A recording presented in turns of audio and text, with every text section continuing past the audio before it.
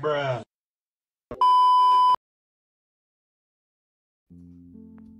Hey guys, and I'm back for some more Art of War 3. Today we'll be playing a 2v2 battle, of course. This is going to be a random ally. And this map is going to be the Coast of Claws, and yeah. Thankfully I'm on the side where I don't have to go for the Navy. Since my Navy is extremely weak, I really don't want to go for it. Okay, so we can scout out good. Collecting the containers, of course. Ooh, double container. Nice. Okay, so it looks like those guys didn't really come over here to get any containers. And might just be lag on their part, or anything like that. And so hiding an infantry over there and over here. So if the game extends to a certain point in time, we might be able to use that. Okay, I'm building a gun tower over here to prevent any kind of deltas from landing on my beach and scouting my base. Okay, and then upgrading my HQ to go for a higher level, of course. Okay, so my ally didn't micro that Kaiman really good, and so he wasn't able to get that container. Okay, let's see it again. And yeah. That was bad micro again. So now that Green has a shipyard out, we might suspect Vikings or anything. Okay, but because since this is a late shipyard, I highly doubt that he was planning on getting containers with that. Okay, so yeah, my partner's not doing that bad. What is this? A construction yard. Okay, so my partner's upgrading his infrastructure, of course, as any guy should do. Guy or girl. Okay. As you guys can see, I have 7 supply centers here. And I'm getting an 8th and a 9th supply center. Okay. I'm basically just getting supply centers so I don't have to worry about supply ever, since I'm gonna be constantly blue boosting. No red boosts, no gold boosts. Just blue boosts for supply. Okay. Nice. Okay, so my ally has a Jaguar out very somewhat fast. Okay, and if you guys saw that, 1 rifleman versus 1 assault. My rifleman is maxed, okay?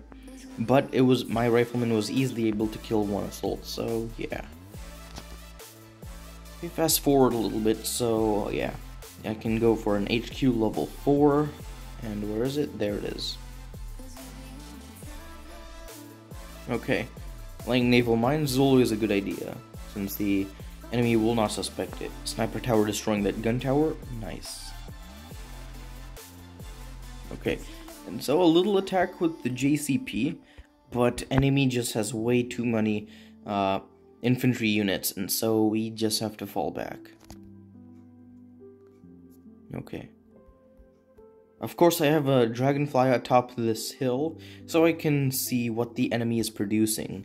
So as of right now, we can see infantry coming from barracks and Zeus along the way. So yeah, we can easily tell what the enemies are doing. So if you guys play on the Coast of Claws, always have a dragonfly or a cyclone atop this hill, because information is always good. Even on this hill, it would be nice. Now, if there are any hills nearby enemy bases that you can take advantage of, that is always a good opportunity. Although the only real hill is this one and this one. So yeah. Okay, so I'm HQ level 4. Upgrading my Avia factories to level 3 to support bombers. Of course, I love bombers. Bombers are so epic. Okay, seeing how Green is expanding his defenses over here, we have to take a quick and decisive maneuver, because Confederation defenses are super strong, and once they get a solid defense line, it'll be hard to penetrate. Okay. So we are producing Albatross and Jaguars. Nothing out of the ordinary. Okay, JCP fighting Zeus and heavy assaults. Okay, so their force firing is... it's okay. It's okay. But, yeah, we only have like 3 Jaguars left. They have so many Zeus, they could just ram it in. Yeah, like that. I don't know why they're retreating. There's only 2 Jaguars. You can easily take down this on me. But okay, whatever. Alright, so there's a nice alligator, okay, dealing good defenses. I mean, not defenses, damage. Nice.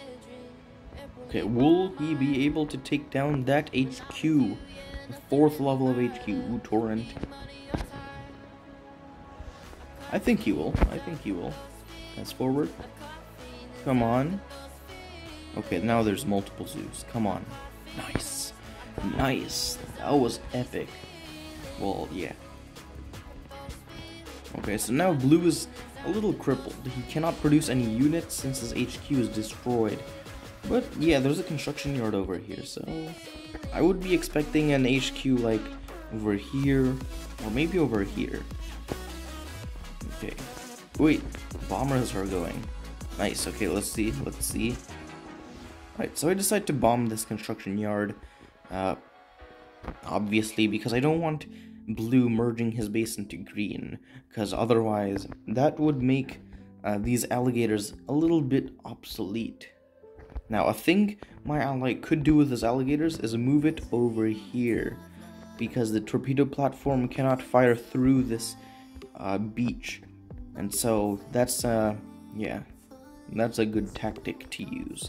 Although I don't think my ally would utilize this later in the battle. And torrent fire. Okay, Confeds are camping, raining torrent fire.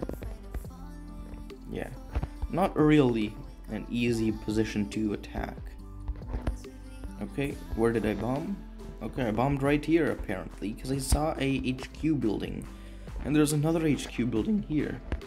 Okay, so am I going to attack it? Yes, I am. Okay. Let's go. Oh wait, no. Boom. That's pretty good. Took down 2 admin buildings along with an anti-air tower, so that is good.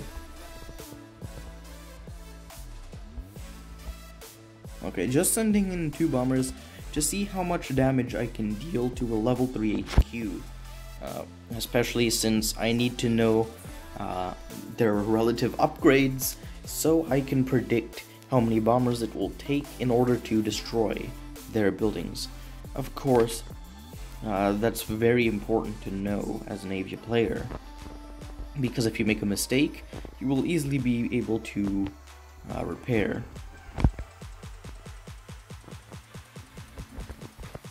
Okay, Albatross going. Let's see this.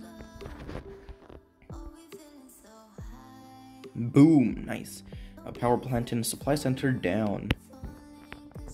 Okay, so looks like there's no anti-air at this point. There's only several typhoons, but the real anti-air is over here.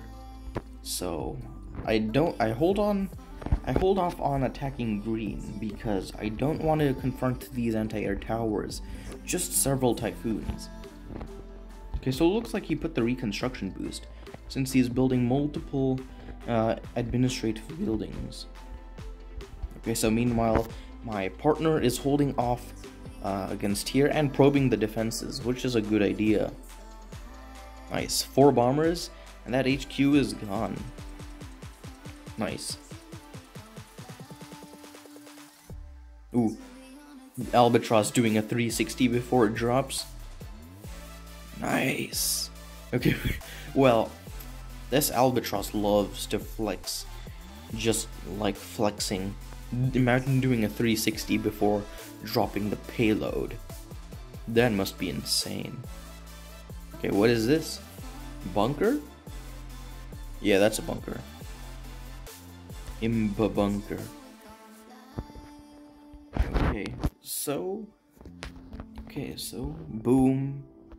Just dealing more damage to administrative buildings. It's what I do best. Of course. I could host a bigger fleet of bombers, but I don't decide to since I am mass producing Jaguars over here. Okay, and I see my ally going in for the attack, but I said to stop so I can bomb this area. Boom. 1 construction yard and 2 torrents destroyed. Might have even killed a 3rd. And another HQ is destroyed. So, with barely any anti-air, these guys are suffering big losses. Okay, so now it's time to go in. Okay, but torrent fire is raining.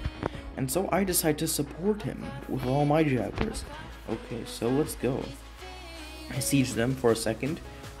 And then I decide to quickly move my units over here so I can finish blue off, since there are no defenses there. Okay.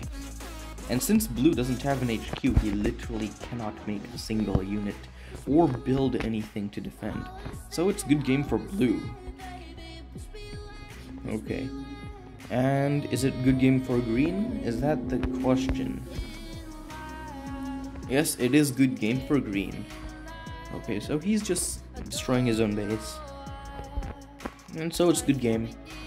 The thing you have to keep in mind in this map is that if you have a presence of navy, you will win. Like, it's a fact. Because literally this player is surrounded by navy.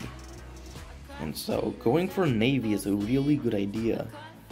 And since my partner utilized the navy side of this map, it was actually a good idea. This is a good picture for a thumbnail, so I might utilize this one. Okay, but basically, if you take advantage of the terrain, you will win. And in this battle, yeah, it's all about the navy.